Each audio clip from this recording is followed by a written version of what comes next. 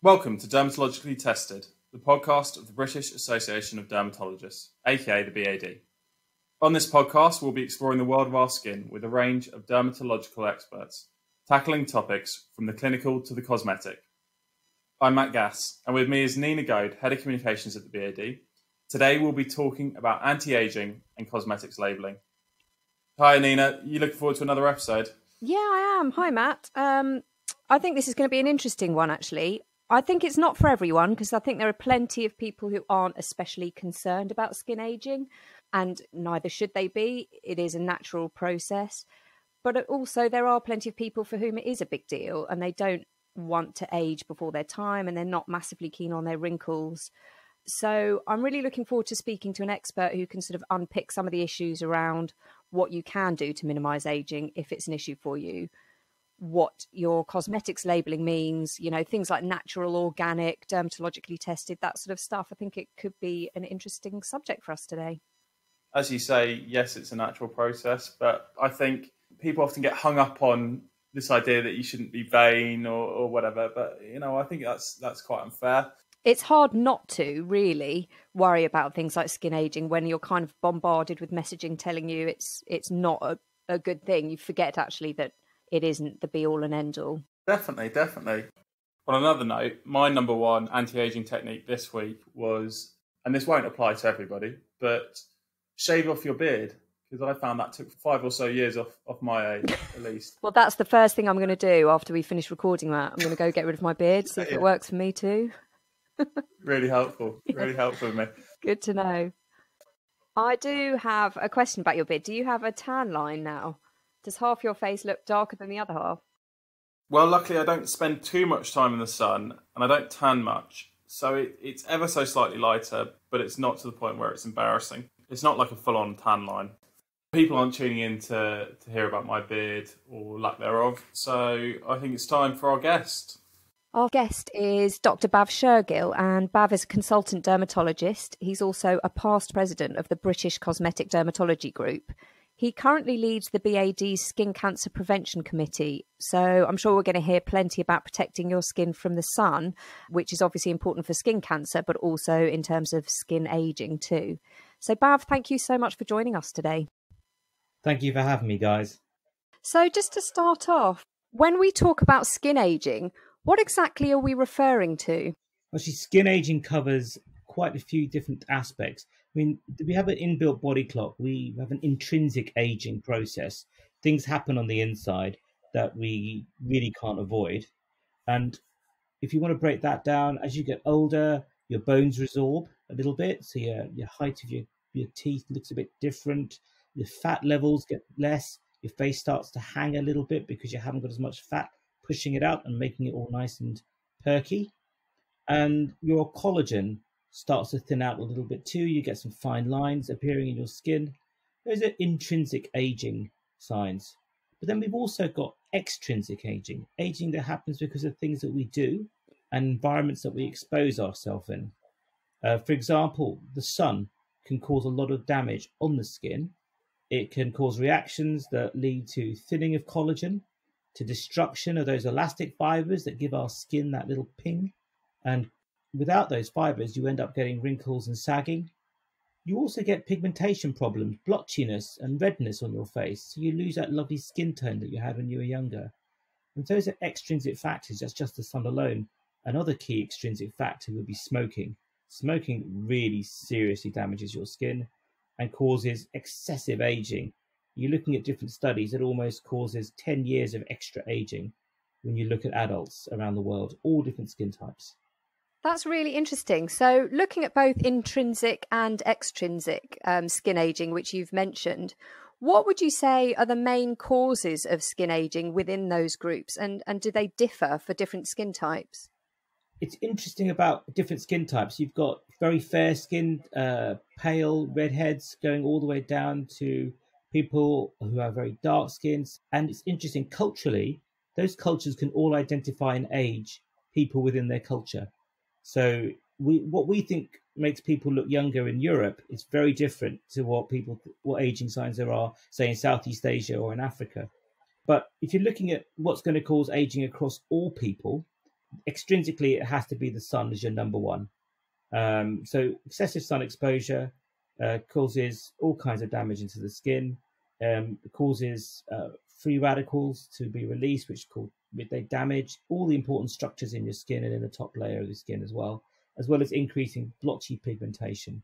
That affects your complexion. You also get increase of vessels because your body's trying to repair the damage. And this gives you kind of ready blotches as well. The mixture of the two make you look very weathered. Losing your collagen is like taking the stuffing out of a mattress. It all looks saggy and a bit limp. So again, the collagen gets damaged due to excessive sun exposure, as well as some intrinsic factors. I really wish somebody had spoken to me when I was 18 and maybe, got me to throw away the cigarettes and step out the sun for once. Matt, you still got it, mate. Don't you worry. Thanks, very kind. And it's interesting. While yes, you get a lot of people who look at aging and go, well, I've done the damage now with my fags and my sunshine. But actually, if you stop smoking, lead a healthy lifestyle, have good amounts of antioxidants in your system to mop up any of these damaging free radicals, suddenly you stop that massive slide in your skin, and you also give your skin the best, most optimum appearance. So yeah, what you take internally does affect how you look externally. Well, I have managed to get rid of the cigarettes, so that's something. And it's never too late to start good habits, I suppose. I think my generation, we associated having a tan with looking healthy. I'm talking about 20, 30 years ago. And we're sort of all paying the price now. But I now know also that, after you've got a tan, your skin goes very dry, and that can make your skin look older, just, on a very temporary level. So there are benefits from getting out the sun, even at an older age, even if you think the damage is done. Oh, absolutely, for sure. I mean, it's interesting. When you take away sun exposure and you have good sun habits, we know this from looking at patients with skin cancer, that you dramatically reduce their chances of getting further skin cancers.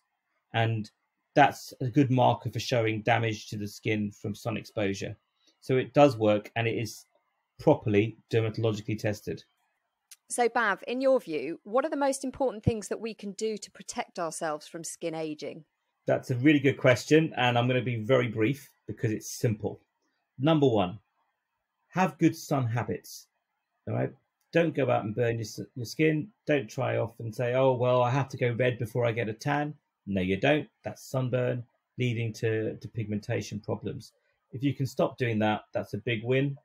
Between 11 and 3, wear a hat if you have to go out, and make sure you use SPF 50, which is a sun protection factor, and also make sure that your sunblock has UVA protection as well. And it's all marked on the side there. Those are the easy wins that you can do day in, day out. And I think, that's a very simple message to put through. The other side of it would also be what you take internally. So if you drink a lot of alcohol, for example, you were talking about dehydration earlier.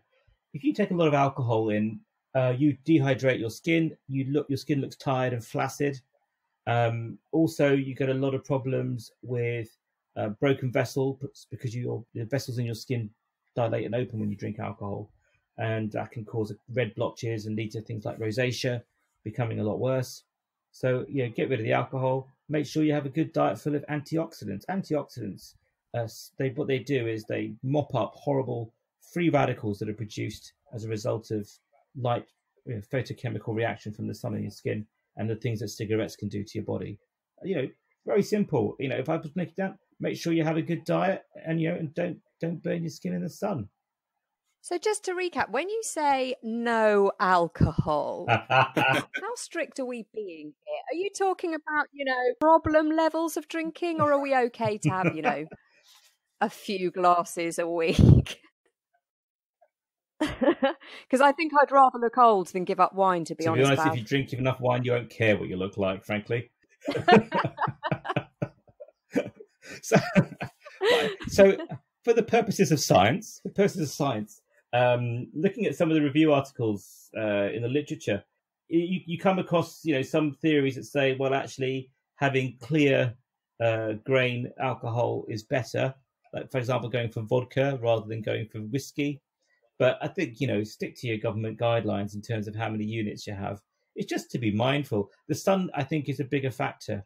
I don't know. Let's put a very stark example. You've got a set of twins, all right, and they're 20, and one of them smokes and drinks quite a lot, and the other one drinks a little bit and smokes not at all, but also protects their skin in the sun. I can tell the difference in my clinic at the age of 25.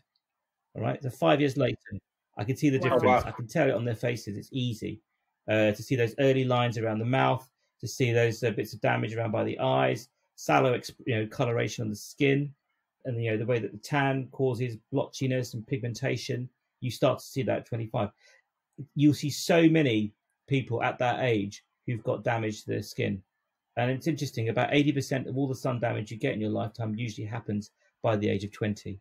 So, good habits need to start early, and you can see these signs. By the age of 30, those same set of twins, all their friends can see the difference between the two. So if you put that, it affects people, and it affects people sooner than you think. The signs of extrinsic aging. So interesting. I mean, from the BAD's perspective, we're usually talking about sun exposure in the context of skin cancer. But we do talk about skin aging quite a lot because it's a message that that people can relate to, and not many people think they're going to get cancer, whereas people have a slightly better understanding that yes, their skin will age and they do want to prevent it from happening. But I think that you sometimes get a bit of pushback because people don't really necessarily want to hear that it's the lifestyle changes so much as here's a cream that you can use, here are 5 products that if you put on your face every day will make an incredible difference. And I relate to that as well because, frankly, it's a lot easier for me to proactively do something, I find, than to stop doing bad habits that I enjoy. I reckon actually the aging message is really useful because you do see the difference across your 20s, and it's something that's tangible and it's a marker. Why wait to get a skin cancer to know whether you've had too much sun exposure? It's a bit late by then. Whilst you can reduce your risk going forward, it's a pretty traumatic thing to go through at any time of your life. And you have to remember that melanoma is one of the fastest. The incidence of melanoma is increasing rapidly in the 18 to 35 age group, and that needs to be mindful. I think it's like the second commonest skin cancer in that age group. Sorry, it's the second commonest cancer full stop in that age group, and that's something that we need to bear in mind, that those effects of sun damage do happen a lot earlier than people think. Yeah, that's a really good point, Bav, and I think it's something that young people should be aware of. Before we move on to talking about product labelling and claims made by cosmetic products, I'd love to get your thoughts on moisturising. I think for a lot of my male friends, moisturisers are pretty much the only product that they'd consider using on their faces for anti-aging purposes. But I guess my question is, do they actually have anti-aging properties, or is it more a case that you should use them for general skin health? I think it's really interesting that you bring that up because your skin does look younger, more youthful, if it's well moisturised. If you want to make yourself look knackered, you just definitely don't moisturise and dehydrate yourself. So moisturisers make you look younger, full stop. Okay, if you have a well moisturised skin, it's a good idea. In terms of actually increasing collagen thickness and kind of scientific signs, there was one study actually looking at a product which did seem to actually improve the amount of collagen that was in the skin and seemed to improve those kind of biological signs of aging. But you know what? I think it's a great thing to have a moisturizer that you use and get on with because it gives you good skin health and allows your skin to repair if it gets irritated or inflamed, like it does all the time for everybody. Do you need to use a moisturizer even if you don't have dry skin, though? So I know, men in particular, I have to say, I know several men who just have never used a moisturizer. They never would. It's just not something they would think to do. And I have to say, I think their skin looks pretty fine. They don't look older than I would expect them to look for their actual age. So is it more that if you've got dry skin, you should use a moisturizer? Or do you think that this is something that everyone should be doing if they are concerned about aging? If they're not, then don't bother if you don't want to. That's good. That's interesting. When it comes to men aging and women aging, you can't benchmark men versus women for the same age groups. If you look at your peer group, you just have to accept that they age differently. There are so many things getting into play. I didn't really go into too much about aging, but I think there's a definite factor with pre and post menopausal skin, for example. And you certainly, you look at men in their early 40s and you look at women who are just about to go through their menopause, their skin changes massively. So, men are a whole little world in themselves in terms of their skin quality. And definitely as they get older, their skin gets drier and flakier. And they would benefit from having, as Matt said earlier, about good habits. A good habit is to have a good, well moisturized skin. After I shaved, which by the way, I did shave especially for this podcast. Don't really know why I did that, but that's a good habit. After I shaved, I made sure I put moisturizer on. I'm going to go out for a bike ride after the podcast to get to the office. Made sure that there's a bit of sun cream as well on there, tops of my ears especially. So it's getting men to acknowledge that good maintenance is just a good habit to get into. So I do recommend moisturizing the skin, especially you think about all the hand washing we're doing at the moment. Because of the conditions with the COVID-19. And by the way, I hope that this terribly, horribly dates this podcast in the years to come by mentioning that. But at the moment, we're doing a lot of hand washing, and I'm having to moisturize my skin because otherwise it gets irritated and chapped and sore. So just because you don't, your skin looks good and in good condition doesn't necessarily mean that it's always going to be like that. I think moisturizing the bits that are exposed every day, hands and face, is a good idea. There you have it. Form good habits. So we've talked about anti-aging. It'd be great to have a bit of a chat about product labelling. I think for a lot of people, it's quite intimidating walking into shops nowadays where there's often a dazzling array of cosmetic products for sale. Unless you go in with a plan, I think you're often drawn in by packaging or claims being made on the packaging. So it'd be great to dig into some of the terminology used. I think it makes sense to tackle anti-aging first. And before we get started, I've actually got an extract from the Committees of Advertising Practice and their guidance on beauty claims. In isolation, describing a product as an anti-aging or an anti-wrinkle cream is unlikely to be a problem, especially if the context of the ad explains that the effects are temporary. So an ad that states that the cream can reduce the appearance of fine lines and wrinkles is likely to be acceptable. But an ad that states or implies that the product will have an anti-aging or an anti-wrinkle effect is not. I get what they're saying there. It seems a little counterintuitive at first. But essentially, I think they're saying, a bit like you were talking about with moisturizers, is that they won't sort of increase your collagen or whatever it may be to increase the elasticity of your skin, but they will sort of hide wrinkles and plump out your skin a little bit if they're moisturizing, for example. Is that a fair reflection, do you think? Well, Matt, you don't need to single out anybody. You should single out everybody. Okay, let's face it. Most of the packaging that you see and the claims that are made are about reducing the signs of aging. Okay, that is not reducing the aging process itself. And you know what? If you plump out your skin with nice moisturizer or you find a way to hydrate it, your skin will look good. Your lines will look a bit better. So, it becomes very lawyer-like, doesn't it, in terms of the packaging? These are very experienced companies. They know how to package products to make them look medical or sciencey or futuristic according to the target demographic. Having said that, they are actually stuck in a bit of a bind because they all know about what medical products can improve the signs of aging. But if they did have them in there, then those products would be classed as medical and they'd have to be prescribed. Yeah, so this is the distinction between cosmetic products and medical products. Cosmetic products can't make a medical claim, whereas medical products can only be available on prescription. And part of that is the ingredients that are within medical products, but part of it is also the concentrations, I believe. Yes, sorry, Matt. I realise that just nodding on a podcast isn't that effective. Yes, Matt, you're quite right. There's quite a lot of there's quite a few products that dance on that line between being medical and cosmetic. They're just on the right side so they can sell their products over the counter. But a lot of the science background is actually quite reasonable for these products that are out there. So I don't want to poo-poo or put a downer on the industry because actually a lot of the stuff is pretty good and based on sound science. It's just the fact that often they know, for example, they may not have the right concentration to get the same outcomes as the scientific research was using for their study. Do you know what I mean?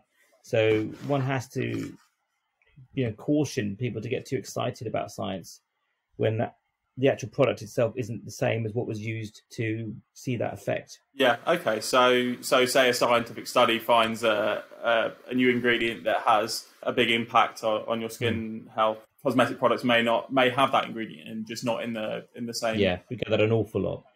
I mean, it sounds like this isn't saying to people you shouldn't buy these products, that you can't get a use out of them, because moisturising your skin, keeping them healthy, reducing the appearance of wrinkles is what a lot of people want. It's just keep your expectations in check and don't expect it to, say, have the same effect as a medical intervention. Yeah, I completely agree with you on that one, Matt, actually, because, and we can go through some examples if you like. So, for example, I prescribe vitamin A-based compounds, retinoic acid, in my cosmetic practice. This has been proven in scientifically validated studies to increase the amount of collagen in the skin. It's really good. It also has a slight exfoliative effect, so it can get rid of dead skin cells, so your skin looks smoother. It can help get rid of pigmentation in that way. So again, your skin tone is more even. These are things that are the holy grail of the beauty industry, even skin tone. Think about the money spent on foundation to try and get even skin tone every year for people. So retinoic acid is fantastic, but you can't sell it over the counter. It has to be prescribed. But there is a derivative called retinol, which is a derivative of that, which does get processed into similar compounds in the skin, but just not at the same concentration. So it may have a good effect, but it will not be the same effect as you would see from the studies. Yeah, I think that's such an important distinction that you've made there, Bav, because I think a lot of people, and this is just talking to my friends, will say, well, why would I bother going to a dermatologist, spending money when I can just get retinol? If they're going to prescribe me this retinol product, I could just buy one off the shelf. And I think people don't realise that the concentrations that you're going to get from a doctor when it's prescribed to you are completely different to the concentrations that you might find on a high street product. And I don't think that categorization has been made clear, really. I think people assume, they hear a buzzword like retinoic acid or retinol and just assume that it's going to have the same effect wherever you get it from.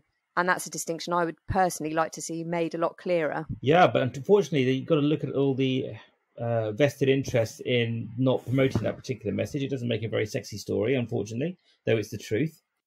As a dermatologist, I'm banging my head against the wall thinking, but this stuff works. It's the most amazing thing. Why isn't everybody over the age of 40 using this? It's amazing. And it works, and it's scientifically proven, and it's real and tangible, and not just snake oil. And I get frustrated about it. But then, I get accused of having a vested interest. Well, he would say that, wouldn't he? Because he's the one who's going to be doing the prescription. Mm-hmm. But there are other things out there. If I was going to say other things that are very good for you, like vitamin B3, niacinamide, the two or three different things that niacinamide can do for your skin. It can reduce pigmentation. Okay, so it can reduce freckling, and also it can have a protective effect against skin cancer. So that's a study that came out, I think last year or the year before, in a very large group of people. So there are things you can take that can do it, but the dosages has to be the same as what was in the study to get those effects. And going to your high street health food store, you may not get the right concentration of compound to get that effect. And this happens all the time. I bet you there are, and I know niacinamide's in lots of topical products right now because it's a very hot molecule, because it's of all these amazing effects that have been proven by science. So when we look at all the claims made for products, what is the hypothetical kind of product that would get everybody interested in terms of all the current things that we have and we know out there? Well, first of all, what would I do? I'd make it a premium product, make sure at least the packaging looked really expensive, even if the product wasn't particularly expensive, just so you felt you were getting something really special. So, I'd get my marketers working on the product packaging, because the packaging is really important. But the actual constituents, I'd have something that moisturizes, that has a bit of sunblock in it, that has a bit of vitamin A-based treatment in it, as well as antioxidants and specific vitamins such as vitamin B3, niacinamide. The only trouble is putting all those things in a cream may not necessarily give you the effect that they all have individually. if you take them orally or you have the specific right doses that are used in studies. So the perfect treatment on paper may not actually be the perfect treatment on your skin. One of the things that we see a lot of at the moment is labelling products as natural or organic. I'd love to get your thoughts on those types of labels. Well, it talks about provenance, doesn't it? So they based all their treatments on various compounds derived from things that are grown or naturally available or abundant. But what does that mean, really? I mean, I look at things like digoxin. It's a tablet that we use for abnormal heart rhythms. Where did it come from? Foxglove, all right? That's natural. You know what I mean? These claims are there really to reassure people that they're not putting lots of horrible, disgusting chemicals on their skin that could potentially give them cancer at a later date, or other freaky things could happen, I guess. So it reassures you that there's a decent narrative. And some things are good. I mean, they're organically derived or derived from plant-based products, such as there are some moisturizers that are oat-based, for example, have oat extracts. Oats have been used for thousands of years in baths to have a kind of moisturizing effect. So, so it's like most things. There is a good basis of truth for a lot of these products, but it's part of it is also just marketing to the demographic that really wants that kind of product, if you see what I mean. Yeah, it's understandable. There's a lot of people that want, they care what they're putting on their skin, and I think that's very reasonable, and it's right to think about what you're putting in your skin. It's just, I think you're right in saying that natural or organic isn't necessarily the best way of making an informed decision, particularly as I don't think they're very strongly regulated terms. I think you have to make a distinction, though, because I think natural is very different to organic. And a lot of people buy organic products, not necessarily because they think it's going to have a better impact on their skin, but for ethical reasons, because they don't want to be buying products that have fed into an industry that is relying on, pesticides. And it might be for environmental reasons that they're buying organic products, not because they're worried about the impact on their skin. And I think sometimes people buy natural products because they think if something is sourced in nature, it's going to be better for their skin. But as we know, nature contains an awful lot of toxins. So that isn't always the case that something that's natural will be better for your skin. But I think we have to be mindful that lots of people make these decisions not based necessarily on their own appearance, but on what sort of industries they want to be supporting. Nina, I completely agree with you. That's a very good point. And I would really like to think that products would be promoted on the fact that they're sustainable, organic, not tested on animals. Those are things that I would love to see on packaging. No environment was damaged, no animals were harmed, and this product delivers on what it promises would be my ideal. Me personally, as a consumer, and I'm sure a lot of people feel that way. Well, there's one last term that I'd love to cover, and that's our namesake. You probably guessed it, dermatologically tested. What can you tell us about that? Oh my giddy aunt, where do we start with this one? Okay, can I just, by way of explanation for the slightly bemused people wondering why Bav is going off on one again, is the fact that one of my roles is to support the British Skin Foundation, and we look at various companies come along with their products, and they ask us to review the research that was done on the product. So we look at the product, and it might be something like like a wet wipe or something like that. And so we go review all their products, and so the definitions of dermatologically tested. And Nina, by all means, please butt in if you want to, because I know you've done a lot of work on this. Dermatologically tested often refers to the fact that these things don't cause irritation or allergy in humans. Sample volunteers of adults in a group of say 100 people. So dermatologically tested is one thing. You see that in a lot of products generally, and it means that it's tested so it doesn't do harm. I think what you're referring to might be dermatologically tested in terms of it does a lot of benefit, or maybe the two get conflated. So yes, your cosmetic's been tested to make sure it doesn't harm you, so it's dermatologically tested. But is it dermatologically tested to show that it actually can deliver on the claims made? I've got an abstract of a presentation that was made at the BAD's annual meeting a few years ago, which does dig into exactly what dermatologically tested means. And what they found was that, unfortunately, because it has no set meaning, the companies are understandably come up with what it means to them. And so they contacted a load of companies who had the term dermatologically tested on their packaging. Of these, 25 companies responded. 4 didn't give any information on testing. 14 of the 25 said that they undertook patch testing, so that's a form of allergy testing on the skin. Yeah. 13 said that they had a dermatologist involved in the testing at some point. 5 said that the product had been tested on human skin, but provided no further information. And in terms of the number of people tested, well, they didn't all give information on that, but it varied from 20 to 50 volunteers. So that sort of gives you a good insight. Which the consumer group also did a survey of 1,000 people on this, and they found that there was, as we found, there was a lot of head scratching on this. 22% of those surveyed thought that the claim meant that it would not cause allergies.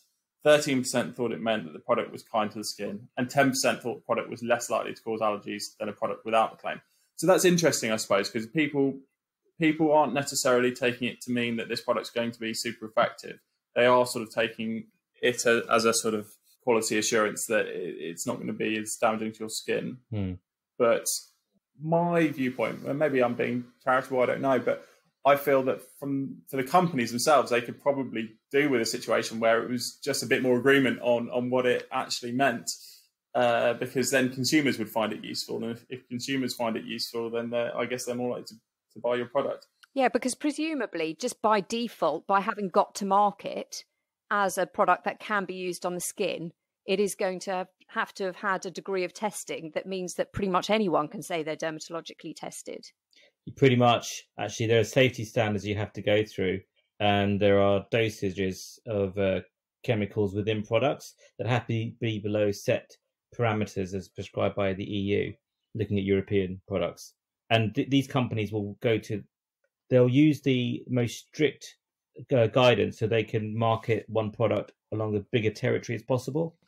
I think dermatologically tested for safety would be a better way of putting it, rather than dermatologically tested full stop, because, yeah, it's open to quite a bit of interpretation and nuance, and it's a bold claim to make.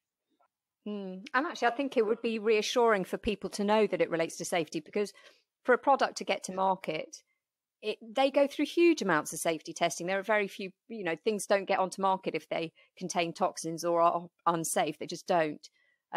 So it would be reassuring for consumers to know that that is the case just with this kind of a label, and remove some of the ambiguity about whether it actually might or might not relate to the product claims that are nothing to do with safety. I think they're missing a trick, to be honest, by not putting it in that way.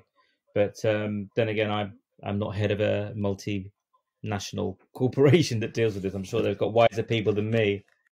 I refuse to believe that, Bav. Well, thank you so much for coming on and sharing all your insights with us and your expertise. It's been really illuminating. I think there's so much useful stuff that I will have to take on board and get into those good habits you talked about. I hope that people at home found it as helpful as I did. Thank you very much for having me, Matt. Yeah, thanks so much, Bav. It's been brilliant to talk to you. Cheers, Nina. For everybody at home, I hope you enjoyed that episode of Dermatologically Tested. We were talking with Dr Bav Shergill.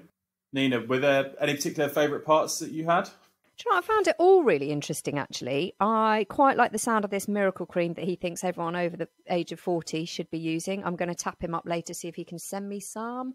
Apart from that, I just think it was really interesting to learn about the importance of knowing what concentrations you've got in things you buy over the counter. So don't just get sucked into the latest buzzword. Measure things up against the science to make sure you are actually getting what you think you're getting. For me, I think the importance is definitely going to be on forming those good habits that we talked about. Daily moisturising.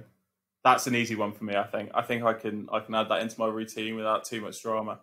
To be honest, it's the only thing that I currently do. So it was good to know that I'm on the right track and I can ignore everything else and throw away all the dusty bottles that are littering my bathroom once and for all, and just stick with a moisturiser. Sounds good to me. I do think it's going to be helpful for me in that regard. I think our cosmetics budget in our household might go down a little bit, and we may reclaim a little bit of space in the bathroom. When you say we. Yeah, well, we'll see. I think most of the good habits I'm fairly good at. I think I tend to stay on top of the sunscreen and out of the sun anyways these days. And as I said, I don't smoke. I think that the antioxidants thing is interesting to help undo some of the damage done. I've actually just pulled up Google because I did mean to ask Bav what sort of foods and so on are best for antioxidants. But being the slightly ham-fisted interviewer that I am, I actually never got around to coming back to that topic. So I did a quick search and pulled up an article on antioxidant superfoods. Now, please bear in mind, this wasn't particularly thorough research, so if you are looking to boost your dietary antioxidant intake, make sure to look into it yourself. So they recommend purple, red or blue grapes. I assume they don't just mean wine. Blueberries, red berries, nuts, dark green veggies, broccoli and spinach, for example, and then sweet potatoes and orange vegetables. Okay, yeah, that's all manageable. Yeah, exactly. Yeah, I can cope with all of that, I think. Like I say, it's fairly low-level Google research, but so do your own. But yeah, that seems manageable. Yeah, that does seem manageable. Good. And that's kind of consistent with healthy foods for a healthy lifestyle anyway, isn't it? It's nothing mind-blowing there. So I guess it's the whole thing of, support a healthy body to support healthy skin where possible. Exactly. Actually, Matt, while you're talking about Googling things and web resources, another website that's worth mentioning is the Cosmetic Toiletry and Perfumery Association. It's CTPA. They are the voice of the UK cosmetics industry, and they have actually got a wealth of information on their website about things like product labelling, what products can claim, ingredients, things like that. So if you did want to find out more and have a bit more of a deep dive, that might be a website that's worth visiting. That's ctpa.org.uk. Yeah, that's a great idea, actually, because I feel like we only really scratched the surface on that one. Well, next week we'll be talking about adult acne, which I think is going to be a very popular topic. I know a lot of people that struggle with that. So I'm really looking forward to that. If you don't want to miss an episode, make sure you follow us. You can also find us on Twitter at DermTested and on Instagram at the same handle. In the meantime, look after yourself, look after your skin, and hope you'll tune in 2 weeks' time.